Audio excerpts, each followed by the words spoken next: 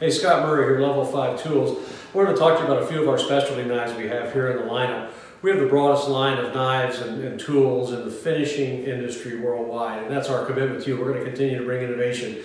Here's a few fun little items that we've added to the lineup. These have been in the lineup since we started the Level 5 hand tools. We've got our clip knife here, and we've got our 45-degree pie-shaped knife, and we've also got what we call a 9-in-1 tool. It's a very common tool. These are all very handy to have in your kit.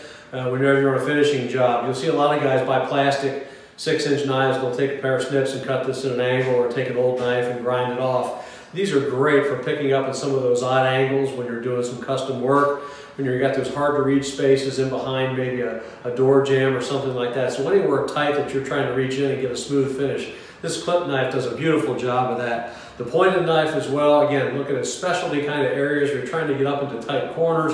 Maybe you've got an odd angle corner that you got to get up in there and pick. You really can't get the full width of a 6-inch knife or a 4-inch knife up in there.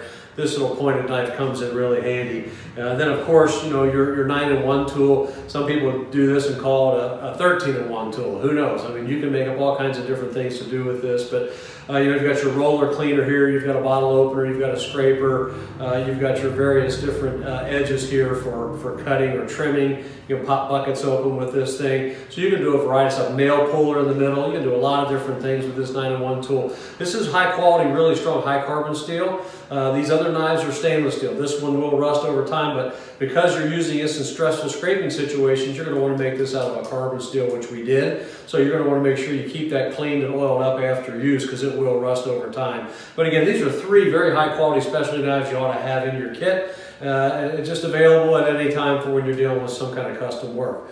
Again, we hope you like this video. Subscribe to our YouTube channel, and as always, welcome to the Red Zone. If you like this video, hit the like button below and subscribe to our YouTube channel for a lot more information about Level 5 Tools. If you've got questions or more details sought, go to our Facebook page, Level 5 Tools, Instagram, and you can always go to level5tools.com. Welcome to the Red Zone.